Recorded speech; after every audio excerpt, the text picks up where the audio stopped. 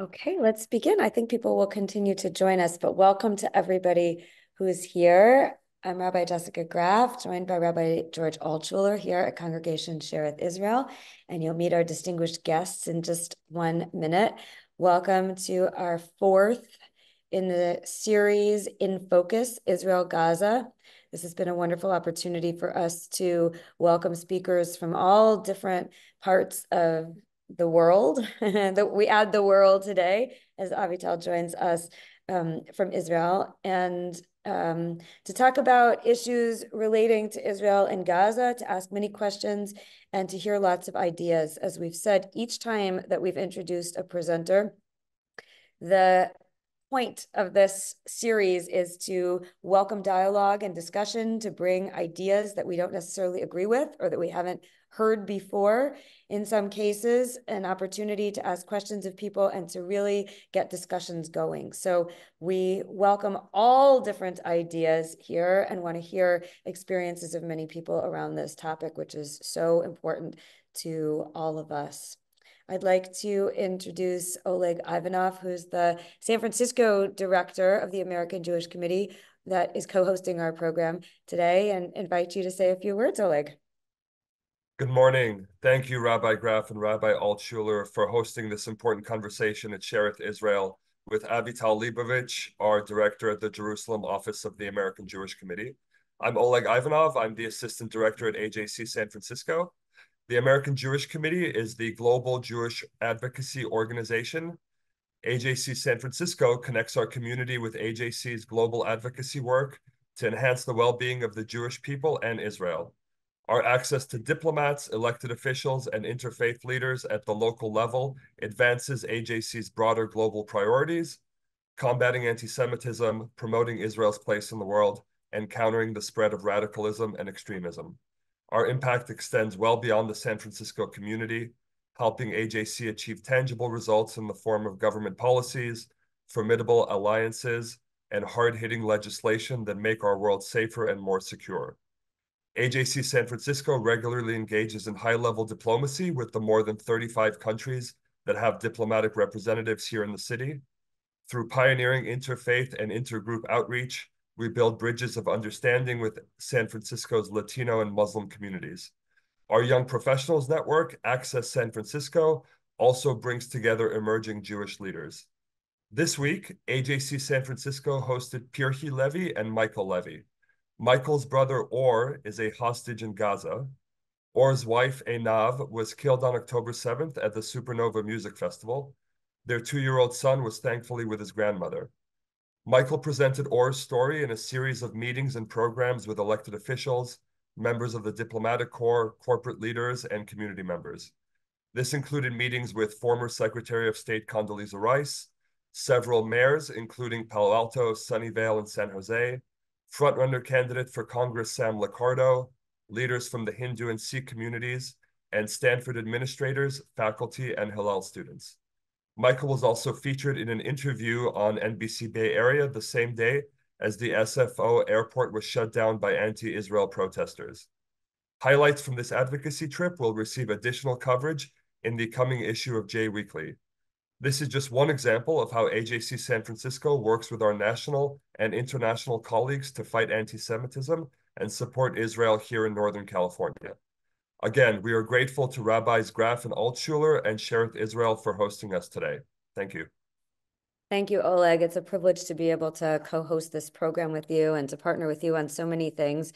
I want to let people know that the prior 3 conversations in this series were recorded and are available on our website. So if you're interested in hearing those as well, you're welcome to do that. Today's program will be recorded, is being recorded as well. And I wanted to remind you that at the Q&A function at the bottom of the screen allows you to ask questions, which are seen only by those of us hosting, and we will be able to fold those in with Avital as much as possible throughout the conversation.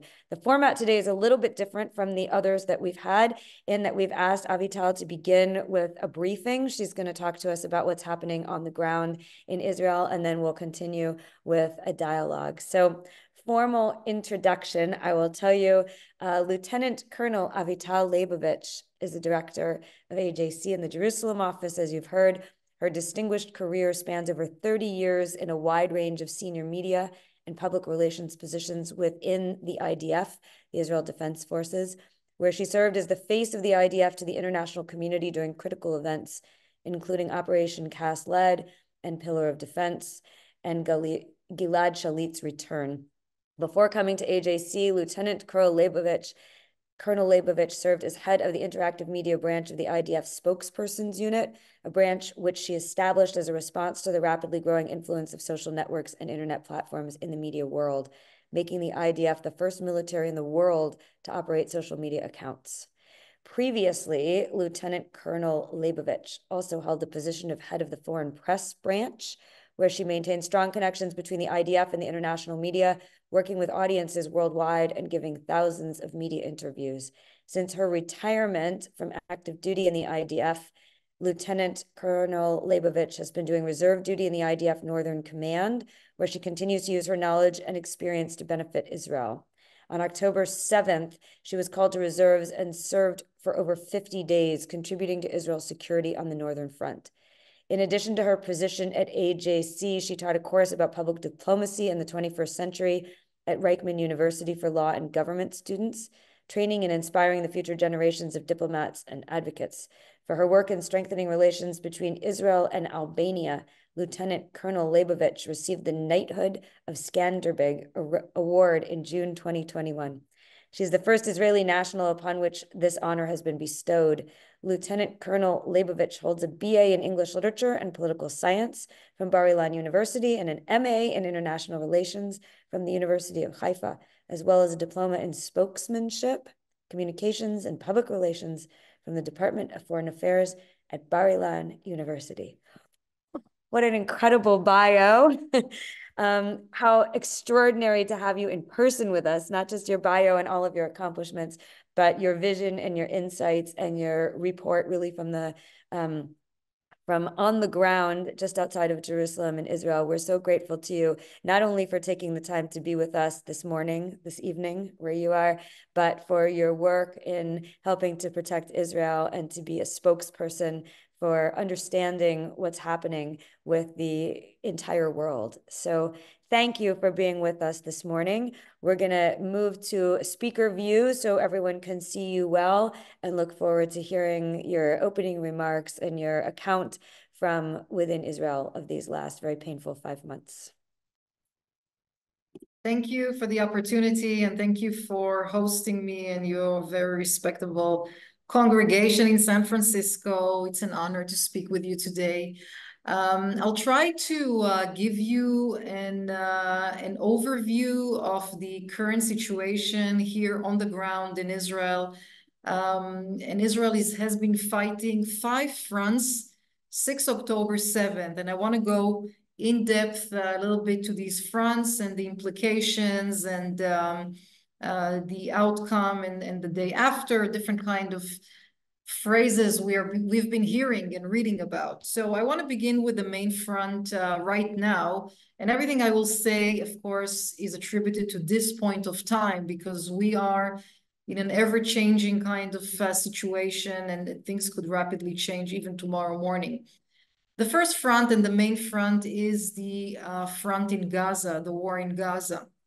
Well, we have made a few mistakes in Israel on October 7th, or mistakes that led into what happened in October 7th. The first one I would say is that we fell in love with quiet. We thought in Israel that if we would create some sort of a stable economy or stable economic situation in Gaza by allowing 18,000 Palestinians from Gaza to enter Israel and work, then that calm would have an impact on the motivation to commit terror acts. And we were wrong in this concept. The second concept where we failed was the technology. We put a lot of trust on technological means which were part of shaping the operational concept on that border. And October 7th, those means collapsed one by one and left us embarrassed and not prepared to answer and fight those 3,000 Hamas and other Palestinians who infiltrated and breached the borders from 22 different places, by the way. And these two mistakes brought us to a situation of war in Gaza. The IDF spent a major part of the war starting from October 27. They were only October 27 began boots on the ground, Israeli boots on the ground in Gaza. Until then, it was only aerial attacks on Hamas targets. And right now, we have succeeded clearing more or less the northern part of Gaza. And that's the major effort which the war began at. And then we moved to the center part of Gaza. The forces are right now operating in an area called Khan Yunis, which is close to the center part of Gaza.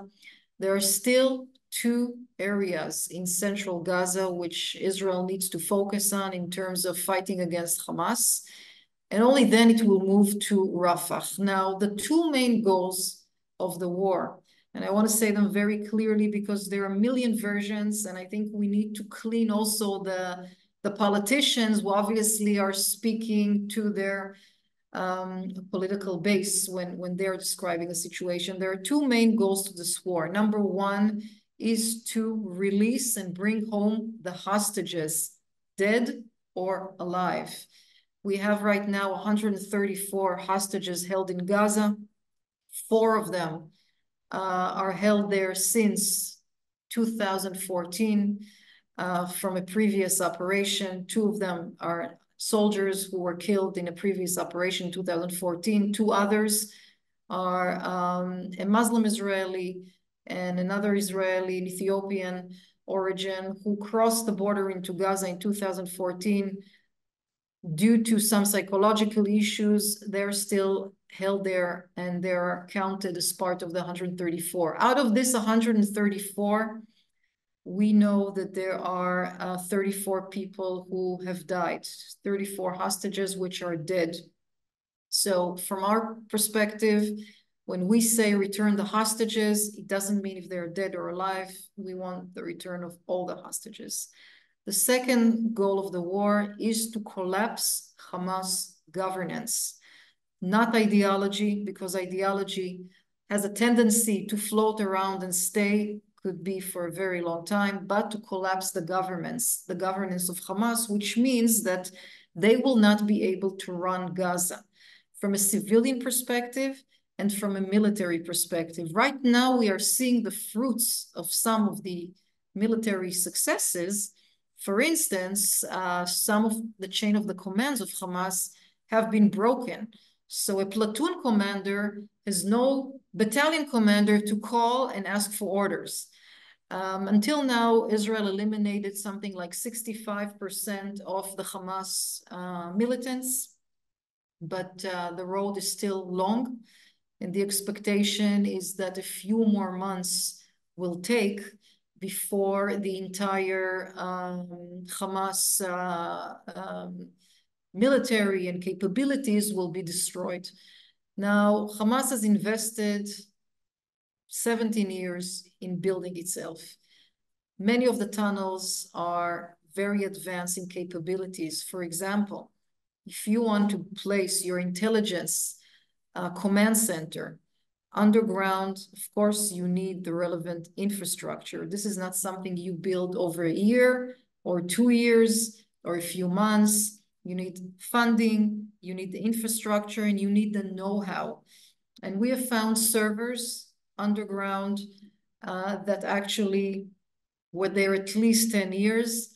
The estimation is that many millions of dollars have been invested in the Hamas capabilities to build itself and to prepare for a day like October 7th.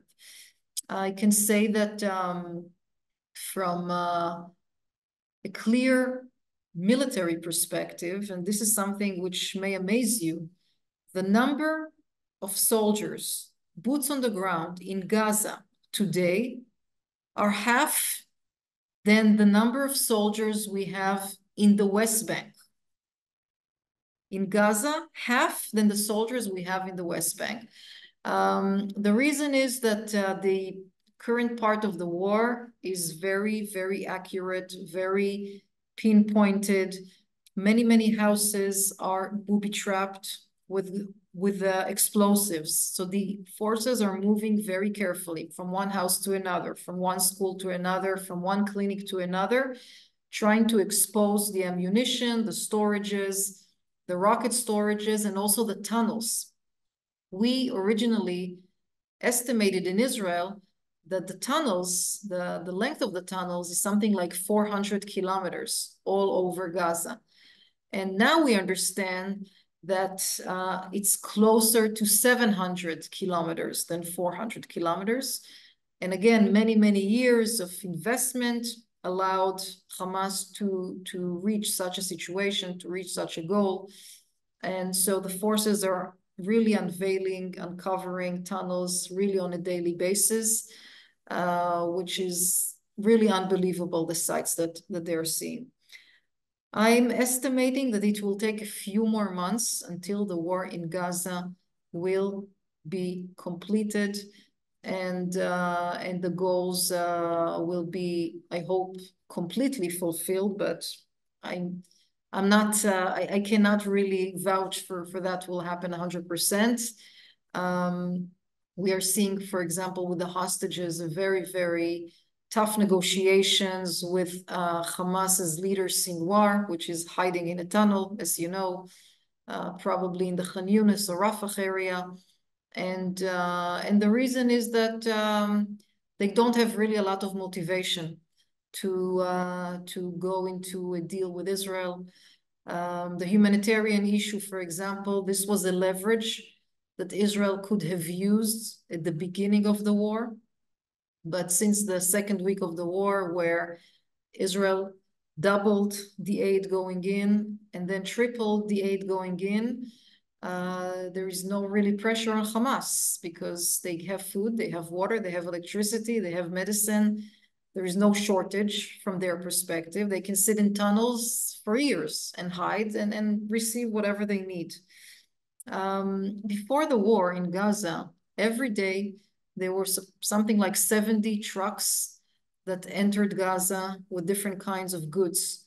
When I say goods, it could be hygiene products, it could be electric appliances, it could be school products, it could be food, it could be anything really the Gazan people needed and bought. Of course, they went through some sort of an inspection process and then went in. Today, the average per day of trucks going in is approximately 220 trucks with approximately 3,000 tons of food with all of these trucks going in. The vast majority is food. The second place, there is sheltering products, tents and things like that. And then there is medicine and water, which is going on. And of course, cooking gas as well. Tankers go in with cooking gas as well. So we Israel lost the leverage of humanitarian aid. There is no pressure on Hamas on that. And the only pressure that it has left in order to move forward towards a deal divides into two. Number one is the military strength that Israel has on the ground. And number two is Egypt and Qatar, which are pressuring Hamas with different kinds of measures. For example, threatening to deport all Hamas leaders from Qatar could be some kind of a measure of pressure. So in addition to the humanitarian trucks going in, Israel is facilitating 2 additional routes for humanitarian aid. The first one is parachuting from the air. I'm sure you've seen those pictures. I want to explain that every time there is a parachuting from the air, Israel needs to halt all its aerial operation in that area. because obviously you can't put aircrafts in the air targeting Hamas targets when there are parachutes with goods there. So there is full coordination. And the second issue is the temporary pier that is currently being built in the northern part of Gaza. Why north? Because that's an area where Israel has relatively control from a security perspective. So that's where we are in Gaza. I want to move on to the second front. As I mentioned, we have 5. The second front is the West Bank. Now, 2 weeks before Ramadan, which we have, I think, celebrating the 7th or 8th day of Ramadan, 2 weeks before Ramadan began, we saw a campaign, a very active campaign on social media by different groups, terror groups, Hamas and others, not only Hamas, calling and urging all Palestinians to attack Israelis, basically Jews, wherever they are, primarily in Jerusalem, but not only. And given the fact that 34% of the Palestinians use TikTok, a lot of that campaign was also on TikTok. Unfortunately, some of this incitement sunk in. And in the last week, we have seen at least 3 different incidents in which 14-year-olds and 16-year-olds decided to stab a Jew. Now, in these kind of situations, this is very difficult to foresee and to predict, and also based on intelligence, because this is a 14-year-old or 16-year-old kid who woke up in the morning after he saw something at night on TikTok, went to his mother's kitchen, took a knife, and then first thing the day after, the morning after, decided to stab an Israeli person. So it's really difficult to see and monitor something like that. Sometimes we are more successful, other times we're not. Unfortunately, we've seen these times last week. I can tell you that on Temple Mount, the prayers are going really undisturbed. I think at the height, we saw something 35,000 Palestinians who prayed, relatively quiet, no special events took place, and including Friday, last Friday, which was the first Friday of Ramadan, also was quiet, and thank God there wasn't any clashes or anything of that sort. So we're hoping that Ramadan will continue and be quiet. I'm not sure that will be the case, but we're hoping. But the reason that there's so many forces on the ground in the West Bank is not because of Ramadan. It's really because the Palestinian Authority lost its governance approximately a year ago on something like 5 different cities in the West Bank. Now, when I say lost its governance, I mean by that the security apparatus does not step foot in those places. The arrangement Israel had with the Palestinian Authority for many, many years was that Israel supplies the intelligence information, and then the Palestinian forces, which are around 40,000, they spread in the different villages and different cities. According to the intelligence information that Israel passes to them, they go and arrest that or detain that relevant suspect. And in this way, we can prevent suicide bombers in Israel, we can prevent different terror attacks inside Israel, and so on.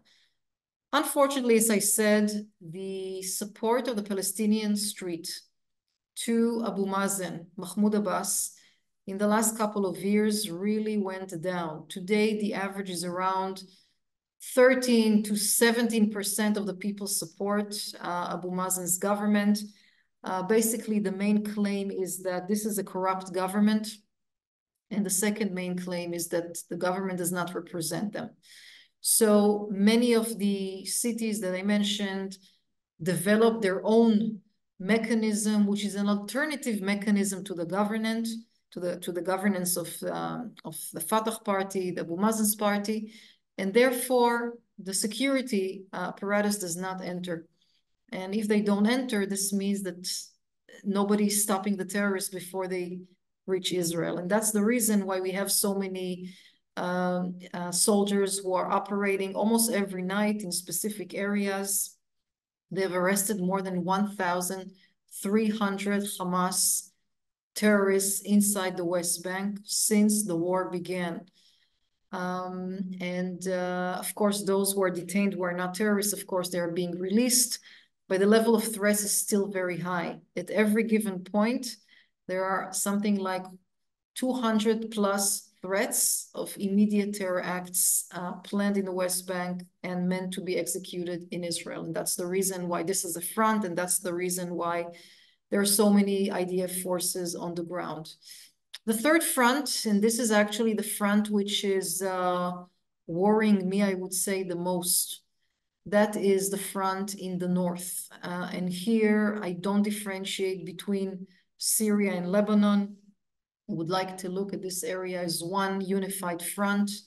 Syria is a failed state, suffered 7 long years of a civilian war between 2011 and 2018, in which on an average week, 250 Syrians were butchered. Israel had nothing to do with this war. It was an internal war, but it left Syria in a very, very bad shape internally, economically, and also as a place where dozens of terror groups are operating. Many of them you have never heard of. There are many, many pro-Iranian Iraqi militias which are crossing the border from Iraq to Syria and operating there on the ground. In Lebanon, the situation is really dire. Since the explosion in the Beirut port by Hezbollah on the August of 2020, the economic situation in the country really went down the hill. And just to give you an idea, $1 equals something like 20,000 lira, Lebanese liras, just to give you the understanding of the proportions. Hezbollah is an enemy on a totally different scale than Hamas. First, they hold around an estimation of 150,000 rockets. Think of how many militaries or countries in the world that even share this amount of weapons, and Hezbollah is not a country, it's a terror group, as you know. They have built themselves since the 80s, primarily in South Lebanon, which is a Shiite area with many Shiite villages, with underground infrastructure, with tunnels, with bunkers, with warehouses of storages. They're operating from the villages, but also inside Lebanon, one of the most famous neighborhoods that is a home to many senior commanders of Hezbollah is called Dahya, and this is a neighborhood in Beirut. Israel never has or never had anything against the Lebanese people, no territorial demands, nothing against the people themselves. The problem is that Hezbollah was built on one main goal, and that is to eradicate Israel. And that's the reason that Iran is investing billions in Hezbollah. One of the forces that Hezbollah built in the last decade is a special commando force called Radwan. The goal of Radwan, which is a commando unit, is to situate themselves on the border with Israel and be prepared with the right command to infiltrate the border into Israel, to enter villages on the Israeli side, kidnap, kill, murder, control, occupy the villages. And this is something, of course, that Israelis are very much concerned of, especially after October 7th. I didn't mention this, but 120,000 people have been evacuated from the south envelope of Gaza and other communities. And in the north, on the northern border, there is around 60,000 people that have been displaced since October 8th. That was the first day in which Hezbollah decided to fire rockets towards Israel. So October 8th, Hezbollah is trying to present itself as the savior of Lebanon, of the resistance group, and they want to show their identification with Hamas. So since October 8th, They have been firing constantly rockets, missiles, aerial drones, and aerial vehicles towards Israel. For a matter of fact, for the last 2 months, there are more rockets targeting Israel by Hezbollah than by Hamas. Now, we're looking at more than 3,000 rockets that have been fired by Hezbollah since October 8, and something like close to 1,000 drones of different kinds. Drones, as you know, probably can serve as surveillance, but they can also be a deadly tool, especially if they carry explosives. And I have to say that when I served on reserve duty on October 7th, I got a phone call from my commander at 2 p.m. On Shabbat, and I packed my bag and I drove up north to where I served 52 days. The base where I served was a constant target for Hezbollah. But the base that I served is also in the middle of a city. And imagine a situation that some of the rockets would hit the base, but others would hit civilian areas around the base. For example, a kindergarten full of kids. Then we could be in a totally different situation today. And this is still a scenario that could happen in another hour or tomorrow morning. Israel right now is not going to a war in Lebanon. It chose the path of diplomacy.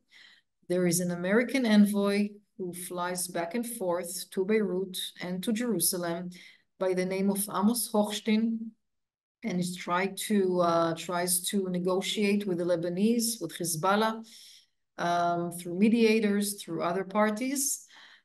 This has been going on for a few months now without any luck, without any results, but Israel is still giving it a chance.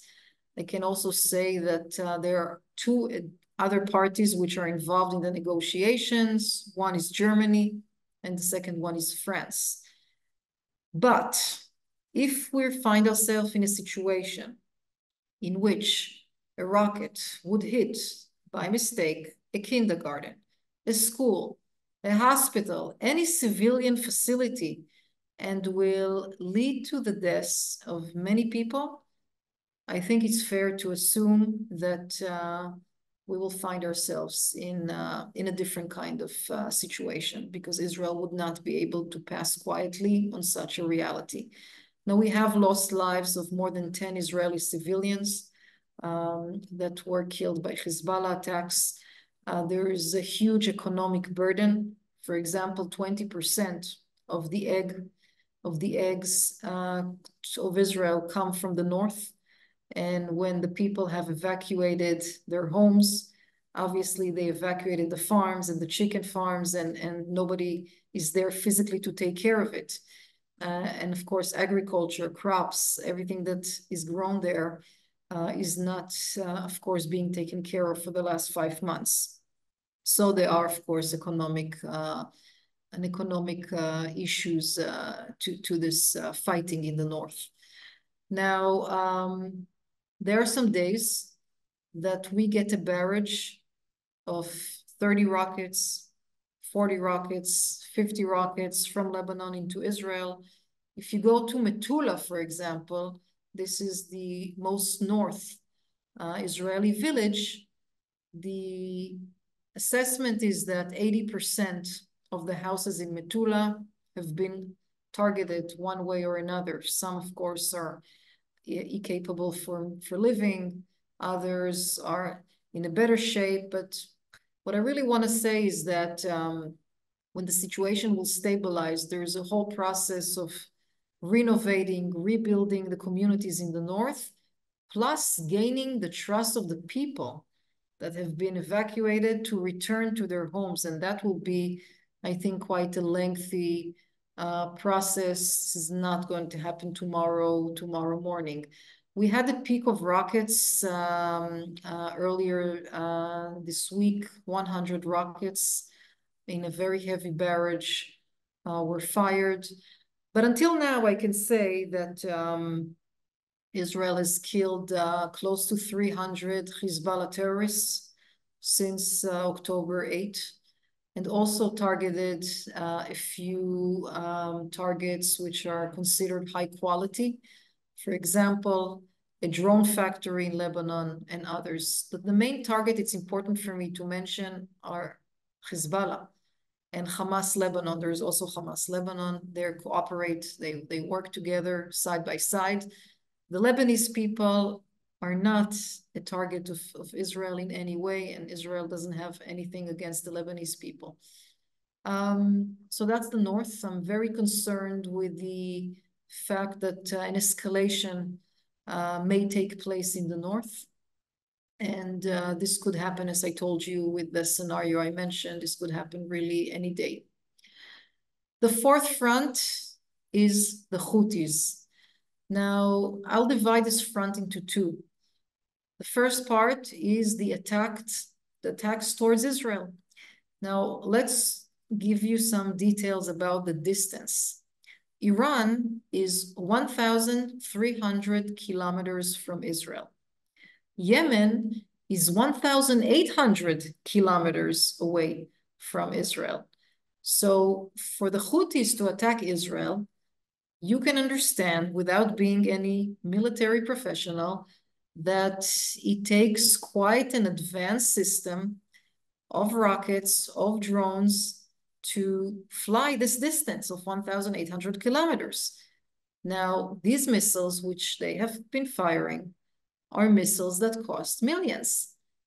Now, how could it be that Yemen, the poorest country in the region, has this capability? And the answer, of course, goes back to Iran, which again has armed the Houthis for many, many years, giving them the know-how, exercising them, giving them the drones with explosives and the right kind of missiles that can reach Israel. I'm happy to say that with except one or two cases with drones landed in open areas, all the other missiles and drones and infiltration attempts through the air were actually thwarted. This does not mean that the Houthis will not continue to try and attack Israel, but at least the level of the air defense was quite good. The second part to the Houthis has to do with the international community and not specifically with Israel. Now, when there are communication cables in the Red Sea, that 5 out of 12 of these communication cables, which are being operated by a communication company, well, these cables have been cut, then the problem is not an Israeli problem. Now, look, only 20% of Israel's commercial goods pass through the Red Sea. The rest goes through other channels. So it's not really an Israeli issue. The coalition led by the US has been working on the ground with different countries for the last 6 weeks, I believe. For me, as an ex-military, I always like to check the results. And still I can see the Houthis attacking vessels almost every week, which means that the coalition working against the Houthis should consider maybe taking a more aggressive approach because so far the goal has not been reached to freeze the Houthis' capabilities and to deter them from continuing and attacking vessels in the Red Sea. The fifth front, and also not less important than the 4 others, has nothing to do with weapons, but this is the front of the legitimacy. Now, there have been more than 40 meetings at the UN Security Council since the beginning of the war. Many of the meetings resulted in drafts, and the countries that gave those drafts wanted to call an immediate ceasefire to Israel. Thank God that, and the US for standing on Israel's side and vetoing at times which was necessary to veto those drafts, because if Israel does not, it will not fulfill if Israel ceases fire tomorrow morning because of a UN resolution by the Security Council, then we have lost our capability to defend ourselves. And we are very happy that the US is standing by our side. Of course, watching with concern the different comments that are being shared back and forth by leaders from both countries, but still understanding that there is a very strong US support for Israel at this point of time and appreciating that support.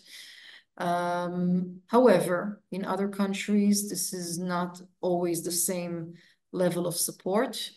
And without this legitimacy being maintained and strengthened, then we can find the next couple of months very challenging. I can share with you that the German chancellor just landed in Israel a short time ago, and this is already a second visit of the chancellor.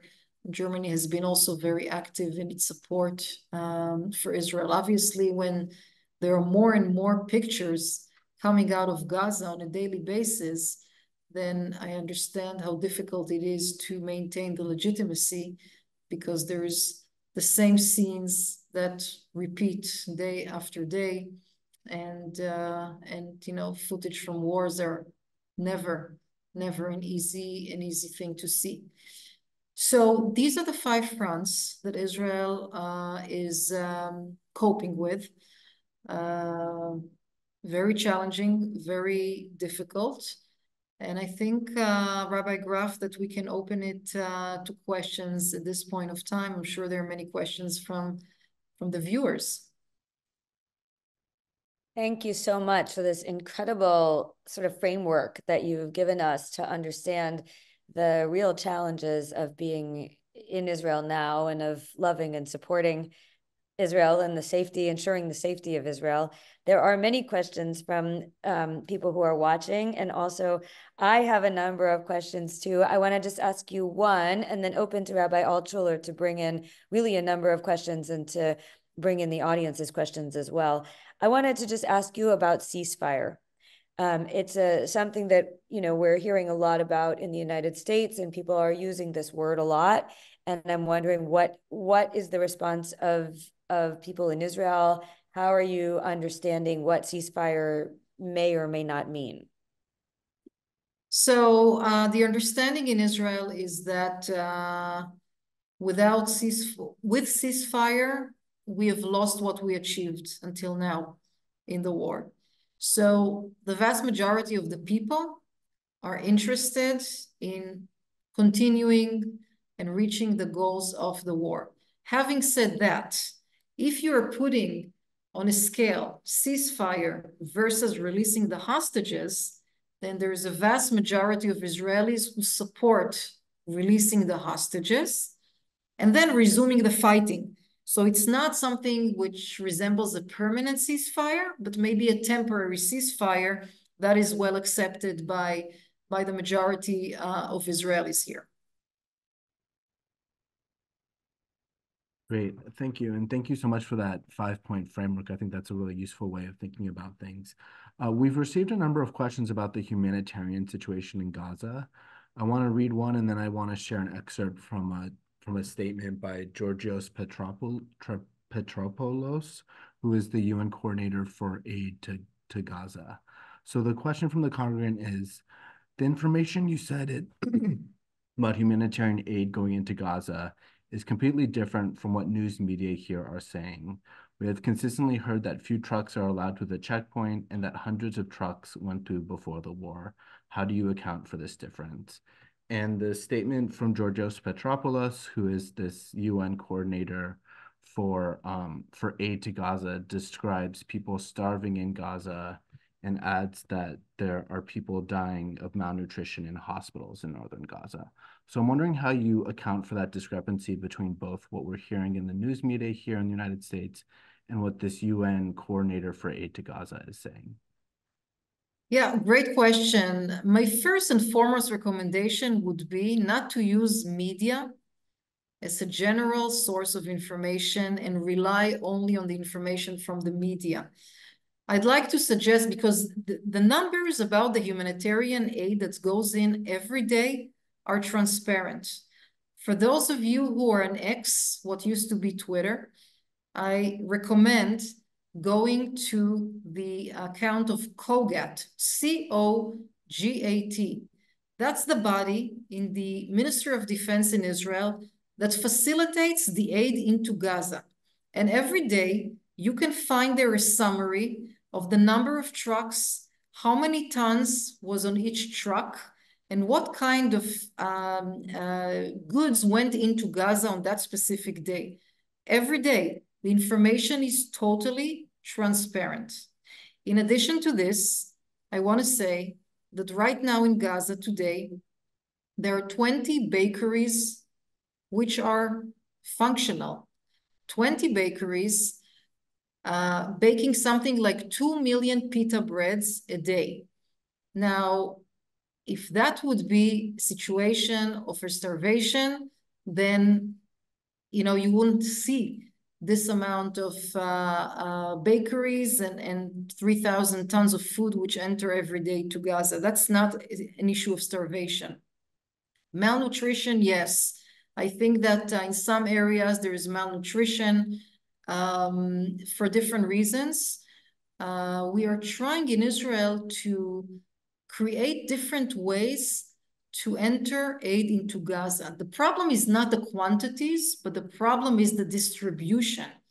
Because until a couple of weeks ago, 60% of the aid, up to 60% of the aid that went into Gaza was taken by Hamas. And then it failed to reach to those areas where it was most needed. And in those areas, that's where we saw some malnutrition. So what did we do in order to bypass Hamas? Because Israel is not everywhere in Gaza. As I mentioned, we are not everywhere. So what did we do? We tried, for example, to facilitate a convoy of trucks in the middle of the night, hoping that in the middle of the night, there won't be mobs of people around the trucks trying to grab everything, and the trucks will be able to transfer the goods to the neighborhoods where it's needed the most. I have to say it did not work every time, but this is also some of the things we're trying. Last week, Israel opened a new route for trucks crossing in Israel. And this is another route that we're hoping will help primarily northern Gaza, but not only, from receiving the goods.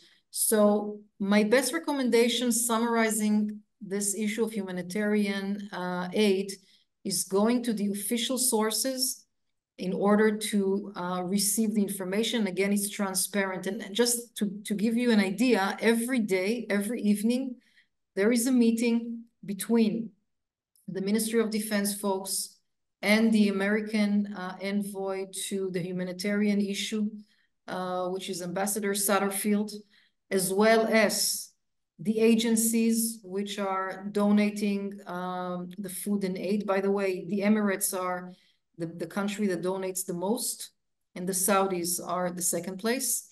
And every evening, there is a reassessment towards the following day. So again, the information is transparent, it's there.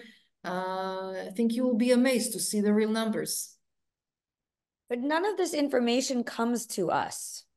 It's public. It's public, totally public. It's public, but it's not information that Americans are receiving through news media or through, what we hear about is very one-sided, and no one is, there was an excellent question that was raised here. No one is asking why Hamas is not responsible for the starvation or the malnutrition if they're taking and siphoning off the goods that are going in. So this contributes enormously, I think, to Israel's, bad PR. It is, especially in the United States and around the world, as Israel is blamed for this situation of starvation and malnutrition. So it's even more than that. It's even more than that, because when you say nobody asks questions, let me take you back a few months ago when the media reported, all of the Western media reported that Israel attacked a hospital in Gaza, killing 500 people. So quoting Hamas numbers, which gave a number within 20 minutes, nobody asked how could they count 500 names in 20 minutes.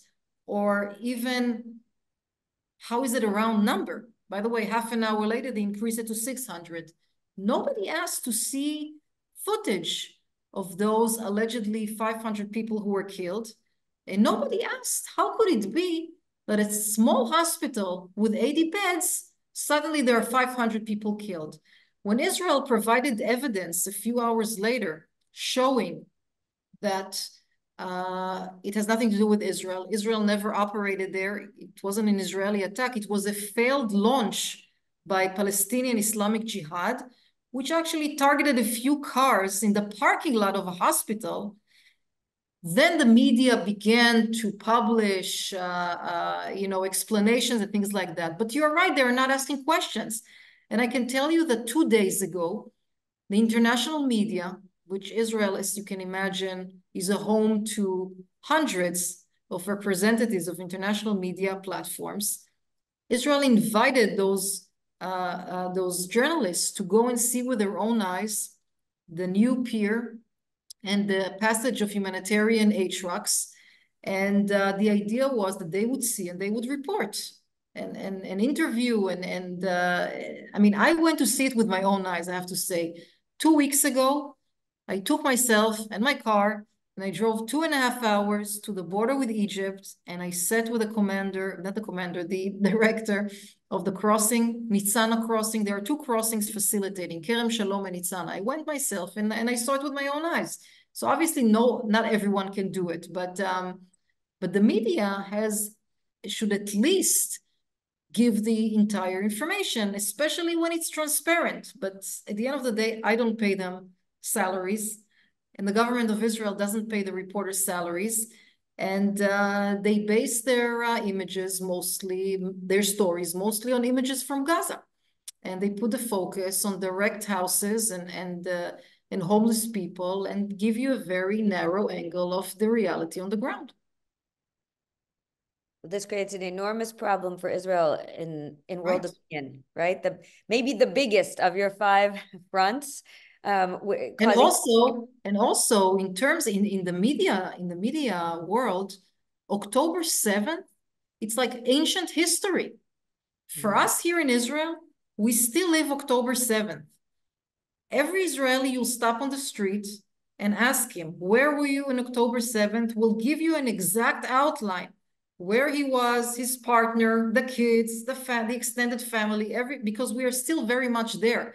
But from a media perspective, this is ancient history. They moved on and on. So even the need to keep on remembering these hostages which are still in Gaza and trying to bring the stories, it's a battle. It's a battlefront. Another area of questioning we're receiving is around the bombing and the shelling of Gaza. And I'm curious how you respond to criticisms of the amount of bombs and shells that have been launched and dropped on Gaza, especially given that President Joe Biden described it as indiscriminate bombing. I'm curious how you react to that. Well, we work in the IDF with a legal advisors. Every brigade, infantry brigade is the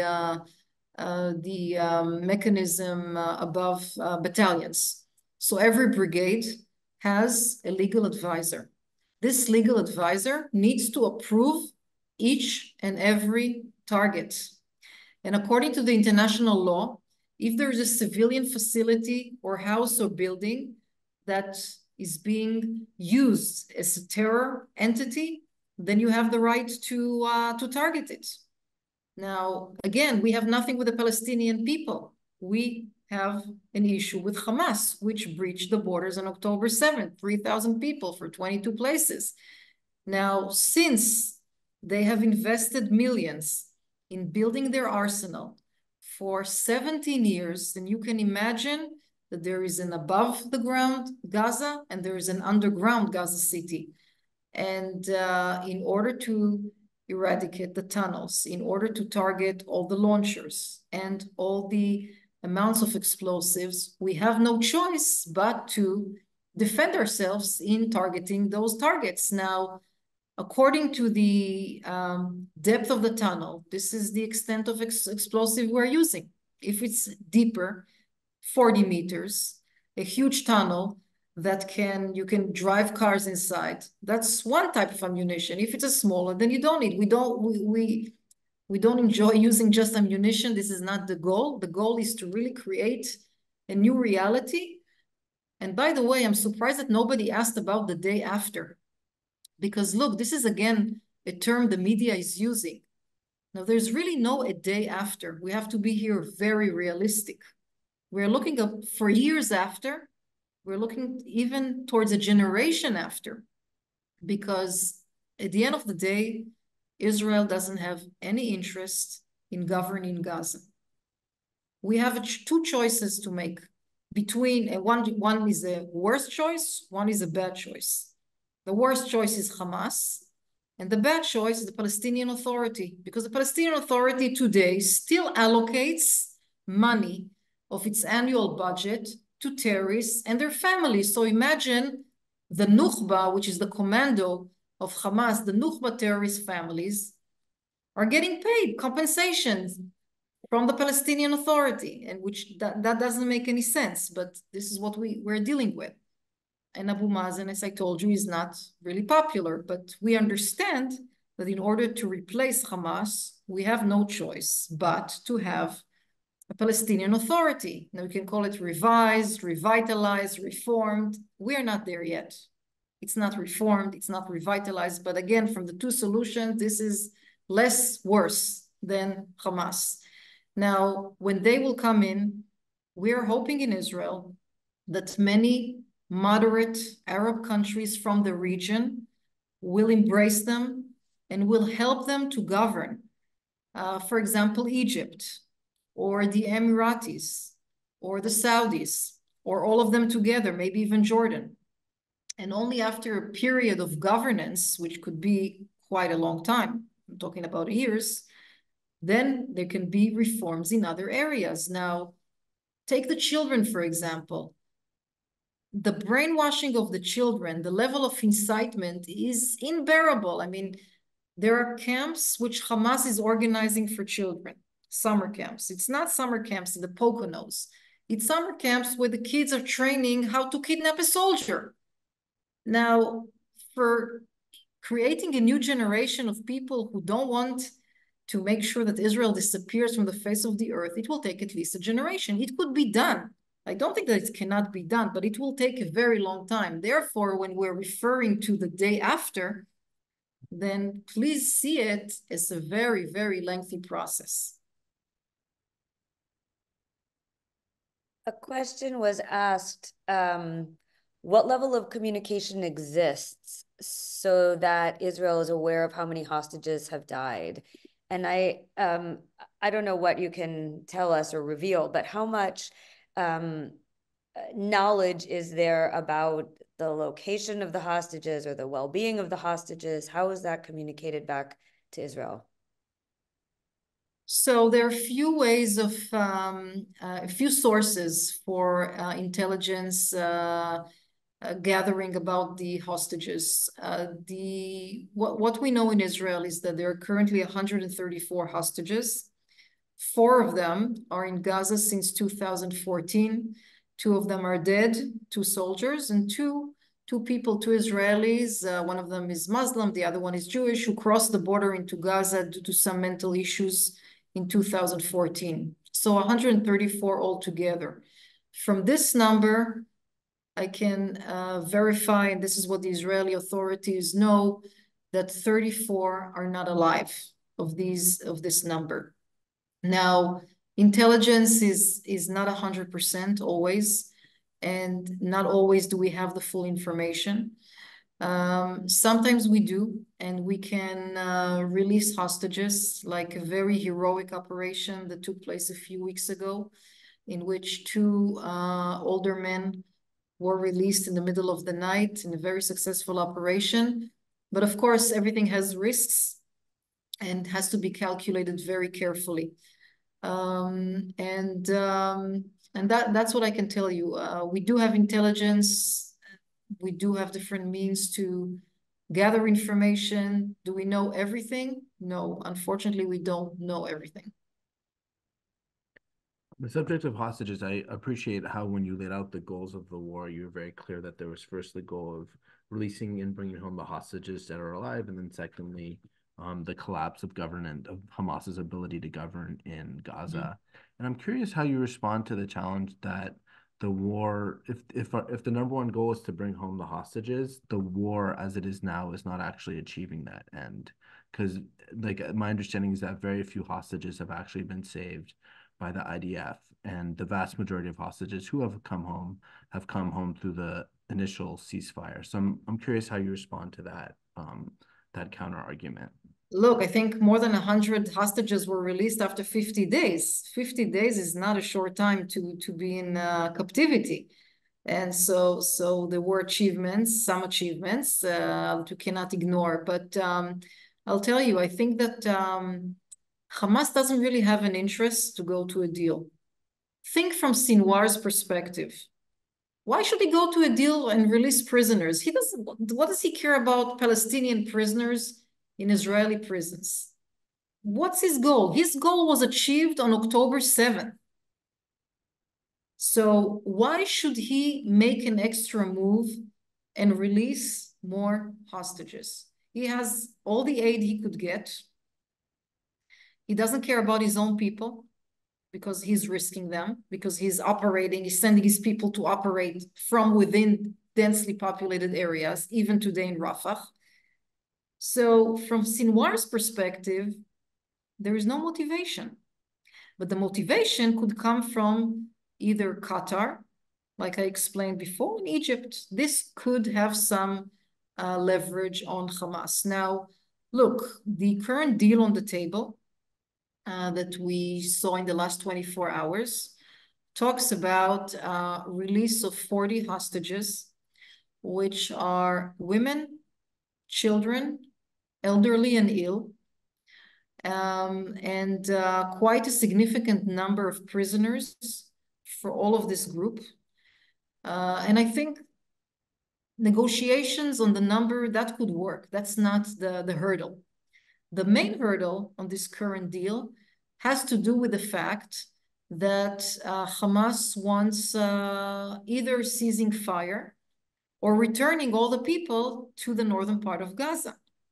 By this, again, we will be eliminating all the achievements of the last 5 months. So Israel could not agree to that, but there is some room for negotiation. For example, if we return part of the people, and not all of the people, for example, women would be able to return.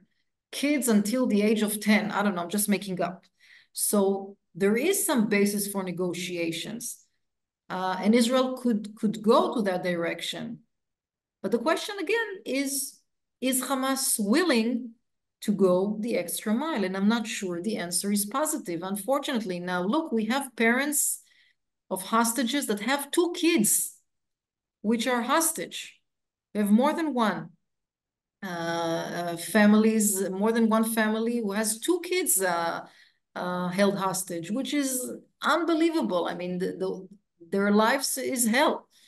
And we in AJC, by the way, facilitated a lot of meetings for them when they came to the US, to Germany, to Italy, to France.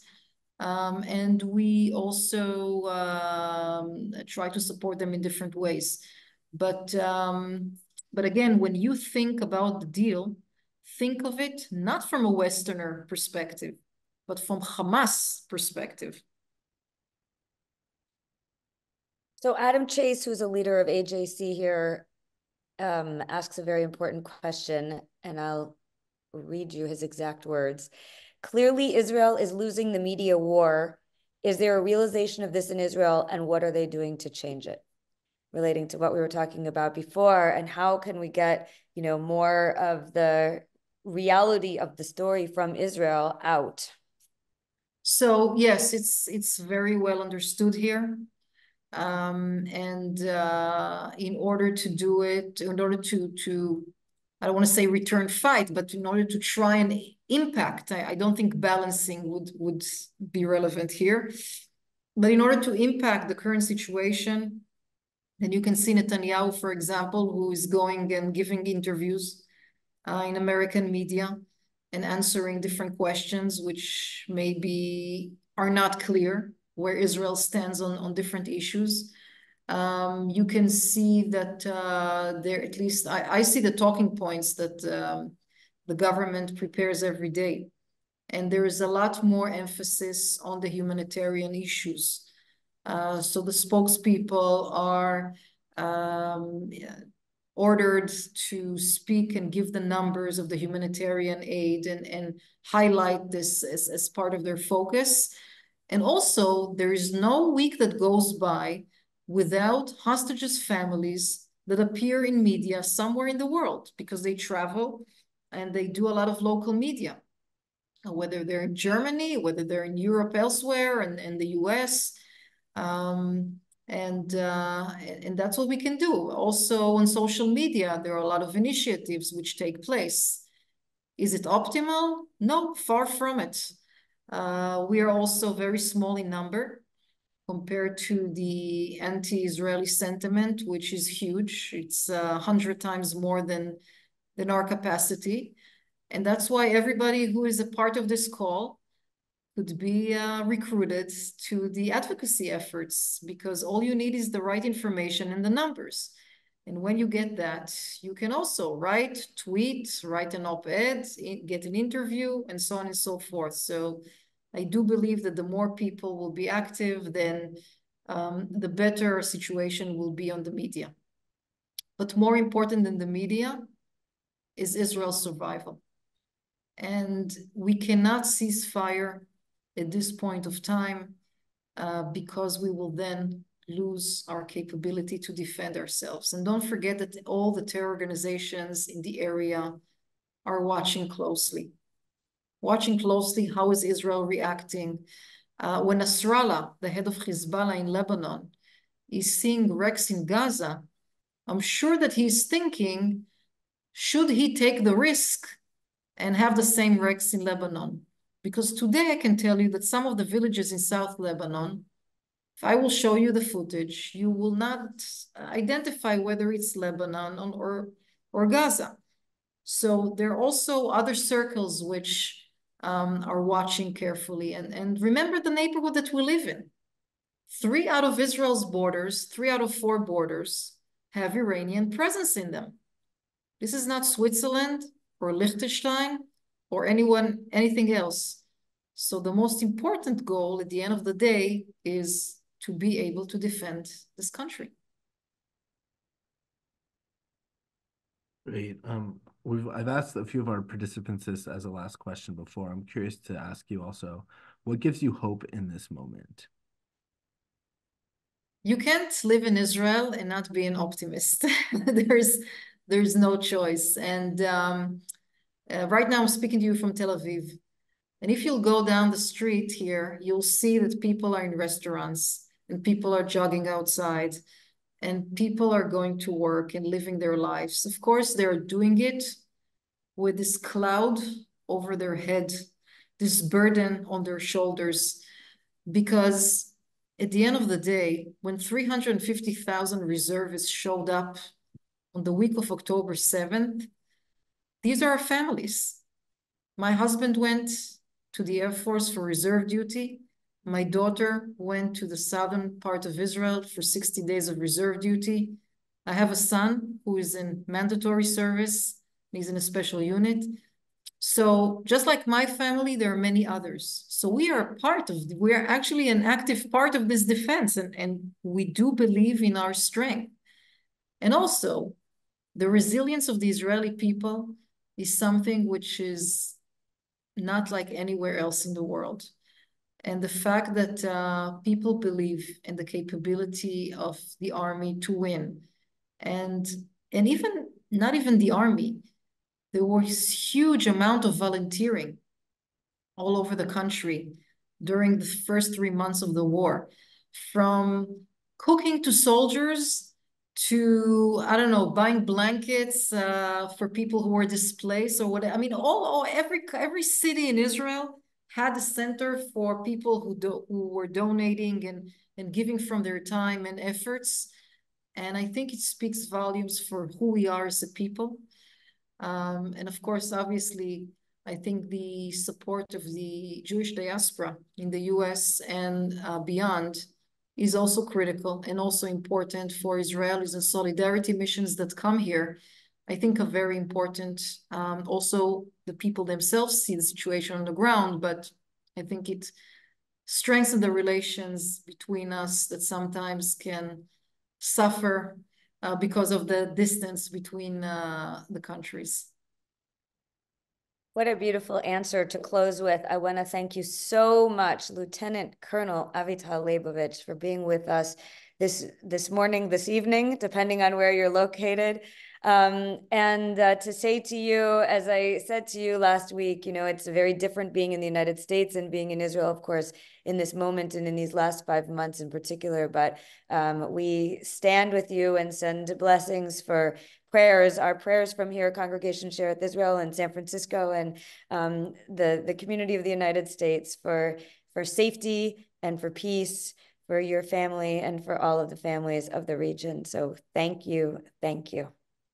Thank you, and I will say amen to that, and Am Yisrael Chai as always. Am Yisrael Chai. Thank you all so much for joining us.